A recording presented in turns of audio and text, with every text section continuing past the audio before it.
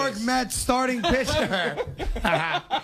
Our old pal, Tommy Glavine. Tommy, Boomer and Craig in New York. How you been, buddy? I'm good. I don't mind that introduction. That's all right. Nah, you don't like it. Let's be honest. We had Smoltzy in studio last week. And that had to be painful. It was painful. No personality at all. You know, John. Yeah. He goes, when Glavine comes on, introduce him as a former Met. He really likes that. He loves that, yeah. How you been, Tommy? I'm good. Things are good, you know. Settled into retirement. Busier now than I was when I was playing, running around with all my kids. But right. Life is good, so no complaints. Hard to be retired? You miss it at all? Like if you see a big ball game on TV, a big matchup, or are you completely comfortable as a retired athlete? You know, I have to say, for the most part, completely comfortable.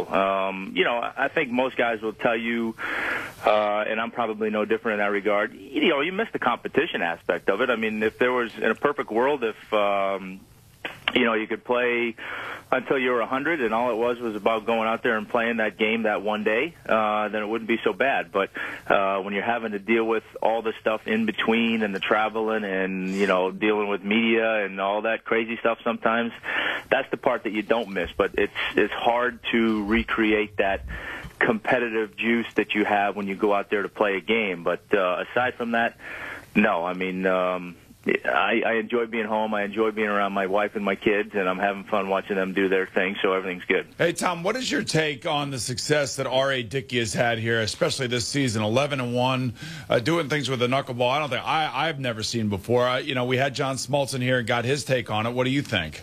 You know, I don't know. Look, I mean, when you have a year like that, it's hard to explain what was different from one year to the next. You know, I know, you know, for me personally, I look back over my career and I look at, you know, the 2 years that I won the Cy Young Award, and obviously those are years when things go well. Are things that much different than they were maybe the years before? Honestly, not all that much. I mean, I think you can point to making better pitches on a consistent basis. Maybe you can point to feeling like you're a little bit more locked in more often. But then when you really start to look at it, sometimes it boils down to that. Plus, hey, every time you make a mistake, they hit the ball at somebody. Or every time you make a mistake, maybe they swing and they miss versus hitting a line drive somewhere. And you know, that's the difference a lot of times between going well and not going well. When you make mistakes, you get away with it. When you're not going well and you make mistakes, you don't get away with it. But, you know, it's that kind of thing when you're in the middle of that kind of year, you just keep going with it and you let it roll and see how far it'll go. And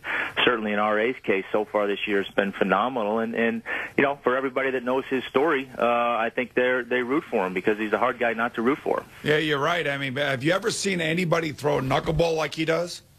No, I haven't. You know, I mean, most guys, you know, they have that one-speed tumbler that just kind of floats up there, and it's a matter of is it going to break or not. But R.A. seems to be able to do more with it. He seems to use his other pitches a little bit more as well. So, you know, he's kind of reinventing it a little bit, and you know, I don't know that I still don't know it's going to be the pitch that people rush out to learn how to throw, but he certainly gives hope to the guys out there that are going down that path and trying to do that. I mean, he's been extremely successful now, and you know, like I say, good for the Mets and good for baseball. Let me mention that Tom Glavine's here with ClubDiamondNation.com, and his Twitter handle is @Tom_Glavine. And his charity, your charity, Tom, is CureChildhoodCancer.org. And you and a lot of other very well-known you know, female softball players like Jenny Finch and former Major League players have set up this Club Diamond Nation, which is a virtual experience online where people can get great tips on how to play baseball, also every now and then maybe interact directly with you guys, and where it's also a bit of a popularity contest because whichever one of these guys or gals involved with the website, Boomer, is voted as the most popular, their charity will get a $15,000 donation, while everyone else will get at least $2,500. So look at you. You're a big entrepreneur. You got more money than Moses, and you can't stop.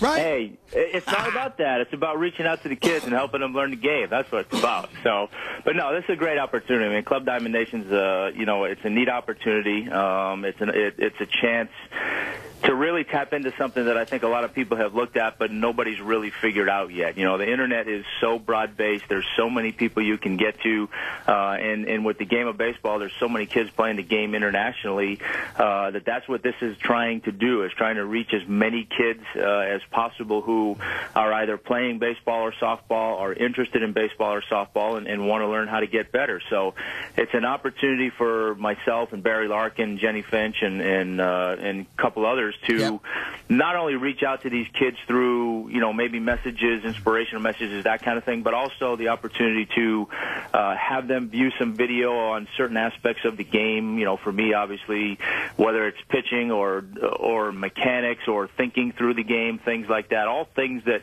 kids can access in an instant to try and help make themselves better. And there's also going to be... You know, there's a day, like when you and I are about the same age, Boomer's a little bit older than us. There was a day when, you know, if you want to learn how to play baseball, you got on your bicycle, you went to the sandlot, there were 9 kids out there waiting to play with you, and you figured out how to play. You know, it is amazing. You do need sites like this now, because half the kids, I don't know about, I assume your kids too play baseball, but I bet you the majority of their friends aren't playing the way we played growing up, right? No, they're not. It's a different world nowadays, unfortunately. You're right. I mean, you know, I think back to my childhood, and it was in the fall there was 15 of us playing a street hockey game or a football game, and in the spring we were all at the end of the cul-de-sac and threw bases down on the hot top, and we were playing baseball. So, I mean, there's not as much of that nowadays, and, you know, to be honest with you, as a parent, I'm a little afraid letting my kid walk off and go somewhere, because in this day and age, you never know if they're coming back. So, you know, the good news for you is that Boomer just signed up and he voted for you, so you got one vote closer. You know, by the way, we all know Jenny Finch is going to win. Because of course. She's getting the male and the female vote. Hey, let me ask you this. Yeah, we've talked to you over the years here since Boomer and I started 5 years ago. I don't know if I've ever asked you this direct question. You know, everyone remembers, of course, your final start, you know, back in 07 when we needed the big win. You just had probably the worst day of your life as a starting pitcher. Do you have any regrets about your time playing for the Mets? And if you could do it again, would you have decided to have not come to play for the Mets? No, I wouldn't change a thing. I would change that last game. Of course. I wish that would have ended differently. But in between, you know, my first game there was awful. My last game there was awful. Everything in between was a lot of fun. Now, that's not to say I didn't have other struggles. I did. I mean, you know, it's not the easiest place to play. And you know, when people ask me that very question, my answer is, look, I had a good time playing in New York. It was fun. It was fun for my family. It was a great experience for me as a player to see something different and see that city in a different way. But as a player, it's tough, because there's no better place to play when you're doing well, and there's no worse place to be when you're not. And, you know, what I always tell people is you try your best as a player to stay on that good side, because that part of it is really good. When you're not going good, it can be tough. But look, I think by and large people up there were very fair to me. I think the media was very fair to me, and I think that in part was because I was always accessible and fair with them. I didn't try and hide when I had a bad game. I didn't try and make excuses, and I think as long as you treat people that way and you're honest, then I think for the most part people will respect you and what you're trying to do. They may not like what you're doing as an athlete, and that's fine. You know, I mean, I'm no different. I mean, I have my guys that I like, and I get mad when they don't have a good game and things of that nature. But you know, it was a great experience. I'm happy that I did it. It was a tough decision, no question about it, but once I got there and got settled, it was a good experience for me and my family, and certainly something that I'm happy that I had the opportunity to do. Tom Glavine joins us for a few more minutes. You know, the interesting thing, Tom, is that this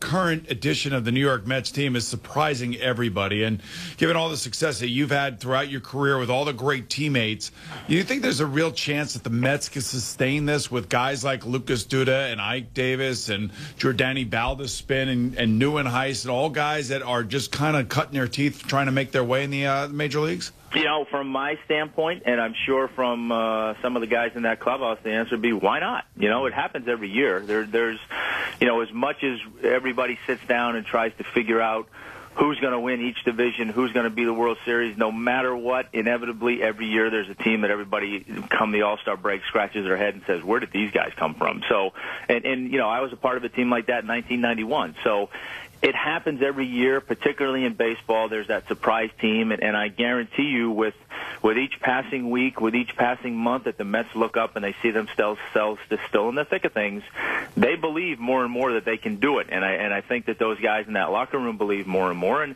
look, as long as they're getting good starting pitching, they're going to have a chance to win. And you know, that's kind of the case for them right now. And, you know, Terry Collins has done a nice job with them. I think he's a good fit there for those guys. It certainly doesn't hurt that David Wright's having a great year. So, you know, all that stuff helps. But I think if you look at their lineup offensively, those guys you just mentioned, there's some people in baseball that look at that core of guys and are excited about those guys. But you're right. The unknown is, can they sustain it? Are they going to continue to grow and become better players? And that's the part you don't ever know. But I guarantee you, the more these guys hang around, the more they believe in themselves, and the better they're going to get. By the way, go to ClubDiamondNation.com. Vote for your favorite Club Diamond Nation star. At least $15,000 to go to his or her selected charity.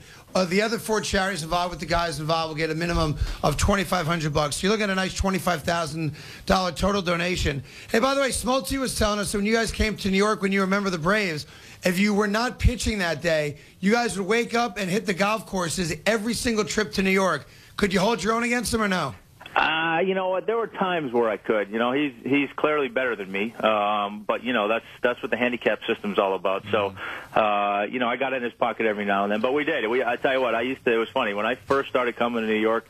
I hated it. It was too busy for me. It was hard to get around. I didn't like it. But once we kind of started playing golf, and that became more of a part of what we did on the road, and you got out and got to see some places in New York, I loved it, and it was a great golf trip. And you know, we certainly had a lot of fun over the years doing all that. Do you get to New York much now? Because Boom and I have every week we have a private, you know, celebrity only golf game, which me and a guest versus Boomer and a guest, and Boomer's called dibs on Smoltz. So if you're up in New York, I mean, I need somebody, Tommy. I'm 0 for 4 this year. I'm always looking for a reason to get up there. So if I can make it happen, I'll be sure and let you guys know, and we'll get out and do it. Well, I'll throw you on hold after this. We'll trade numbers, and we'll see if we can get you up here. Because nothing would give me more pleasure than beating Smoltz and Boomer on the golf course. You know, the chance of that happening is very slim. Why don't you just tell Tommy, you know, basically what the record is right now? I am 0 for 4 this year. Right. Oh, boy. And John Starks, you know, the former Knick playing with me 2 weeks ago, shot a 76, and I still lost. Still lost. Oh, it's brutal, dude. No. Wow. By That's the not way, good.